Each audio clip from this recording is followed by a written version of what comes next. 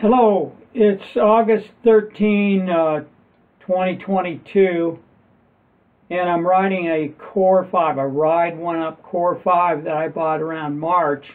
I have over 1,000 miles on it now, and this is just a cheapo camera. I do have Strava running, but what I'm doing here is I'm riding level 4 and 5. I'm pushing it pretty hard. And I'm approaching Summerland, and I'm going to make a right turn up here and go up Greenwell. So I'm probably going around 20 miles an hour or so. Level, I am somewhere in here. I went from 4 to 5, maybe after the turn, the left turn up ahead. And Greenwell, gosh, I think I've ridden up and on a road bike in about 8 or 9 minutes, and I'm going to break that record pretty soundly here pretty soon. Now I may pause. I'm not going to talk the whole time, but pretty happy with the bike. Although today I was putting the battery, or taking the battery out to put another one in, and this little clip, this little spring and clip fell out. So where the key goes in, anyway, that's just a minor problem that I got to solve. Now this is in here, I think there's some 10, 11, 12% right in through here. It gets pretty steep. And I'm probably downshifting from the top gear to number 5, maybe 6. I'm able to stay in a very tall gear with level 5 on the battery. And this is, I'm using it's almost a 14 amp battery. It's the extra battery, costs $500, but I just swap it out when I'm done with the stock battery. I just put in the bigger battery, which gives me a little more range. I would say I can get probably, well, I did get, I think, 45 miles and out of it, and I think I could do better, you know, it all just depends on how much of the work you do versus the battery. If you run it at level 2 and 3 and coast here and there and let the battery rest, you know, just go with your momentum. Okay, now I'm coming up to the end of Greenwell, and this is going to be Ortega Ridge coming up, and I'll make a left turn and go down Ortega Ridge to Sheffield and along North Jameson. I'm going to cut through Montecito. And well, you can see, you know, I mean, we're going to get the time that, you know, that it took from where I started this video to get to, oh, I didn't go all the way to State Street. I did turn it off somewhere after Montecito. Okay.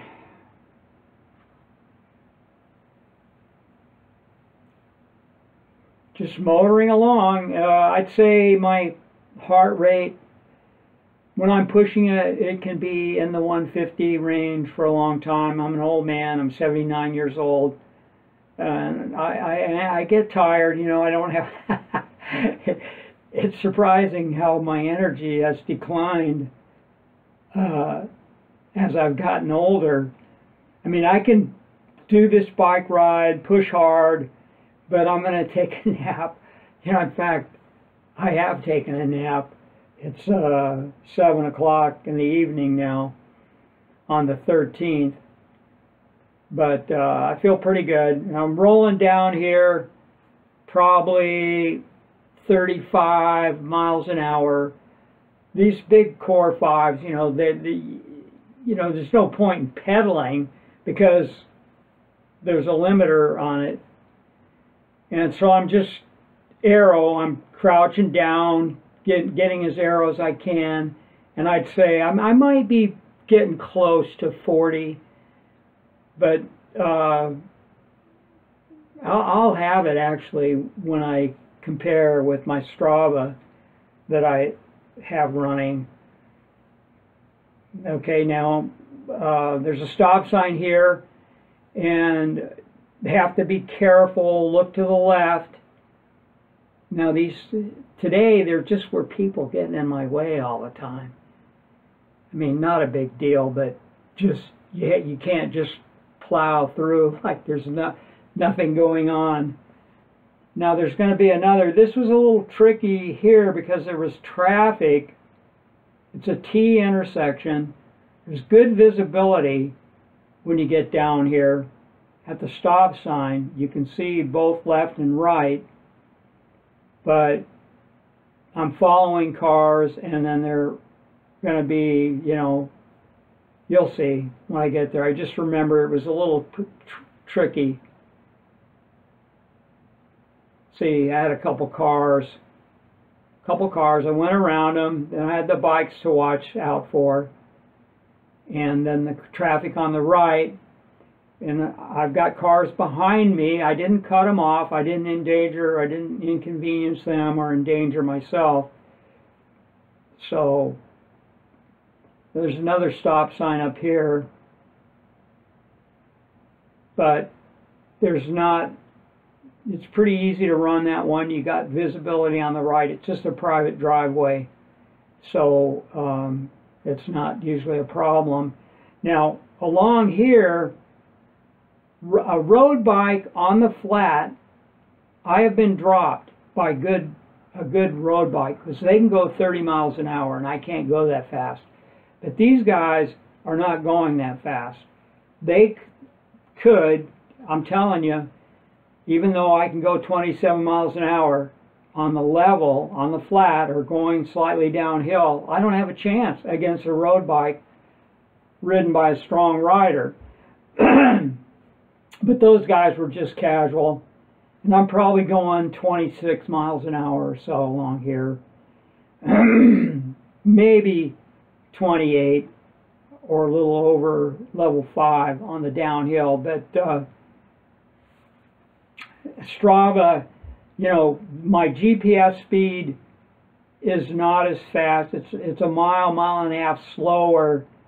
The Core 5 speedometer might indicate 27, but I'm really going 25 and a half. This is a pretty good run through here. There'll be a stop sign coming up here that is a T. You just have to make sure you look. You'll notice I'll drift over to the left. Nobody behind me. Drift over to the left so I can get a good look up that road. Hickson, I think it is. Nobody coming. Sometimes a cop will be sitting there.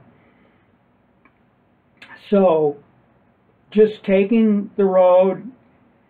When you're going this fast, it's not really smart to be, well, here I'm on the right. It's okay, but there's more trash and glass and rocks and, the debris. Trash lane. Another stop sign. This is San Isidro. And you could make a right up here and go up to Pierre Lafon's. No, actually it's Olive Mill. Is it? Yeah, Olive Mill, I think. Now I'm confused. Anyway, you could make a left turn and go to Channel Drive and around the Biltmore, around the ocean. That's a real nice drive. It's a little hillier, takes a little longer, and I don't care for it too much because there's just looky-loos and people wandering around over there, bicycles and pedestrians and double-parked cars and trucks. It's okay. You just name your poison, because no matter which way you go, it's going to have its little special difficulties. Okay. No, I guess that was San Isidro. Now I think I'm coming up to Olive Mill. Yeah, that's how it is. Olive Mill and Coast Village Road. I'll go through there, and you'll see. Again, I'm really pushing it. Level 5, probably averaging 25 miles an hour. You got to watch this intersection. It's good, left and right. There's cars coming every which way at that particular intersection. They're coming, getting on the freeway, getting off the freeway, making right turns, left turns, going straight.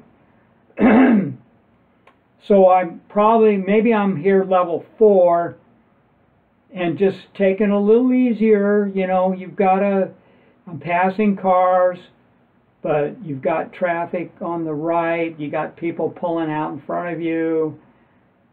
So you got to be on your A game riding around cars. And you can see I'm not really in the bike lane. It's not at these speeds, you're just asking for it. Somebody's going to come out of a driveway or open a door. And it's just better to be a little bit away from that. Yeah, sometimes you got to stop. Sometimes, grudgingly yield to the right of way. Let them go by, let them go by. And pretty soon I'll be drifting over to the road, and I'm keeping up with the traffic now, probably 25 miles an hour. It's just really a lot of fun, I gotta say. I mean, I ride a road bike twice a week, probably 70 miles, 60 or 70 miles a week on a road bike, just to keep it honest. And then I ride this, and the pattern is just once a week now on the weekend. Has been kind of enjoyable. And then I have a Electra, it's called an Electra bike. It's a girl's beach cruiser with 2.2 inch wide tires, 26-inch tires. And I bought it because I had a hip replacement recently, May 3rd.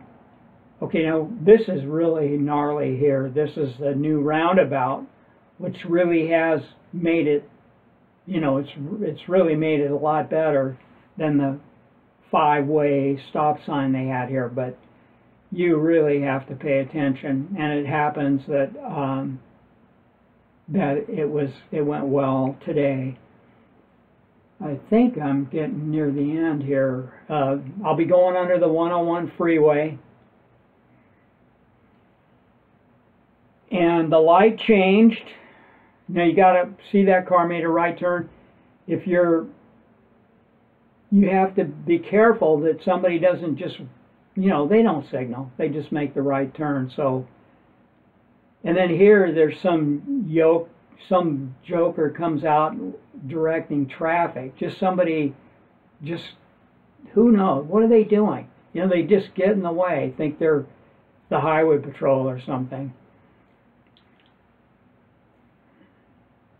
It's a nice day, sunny.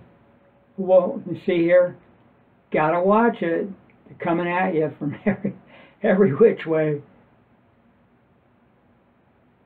Now they're just going easy. Again, along this stretch, I have probably ridden at 30 miles an hour on a road bike. I could probably pass myself.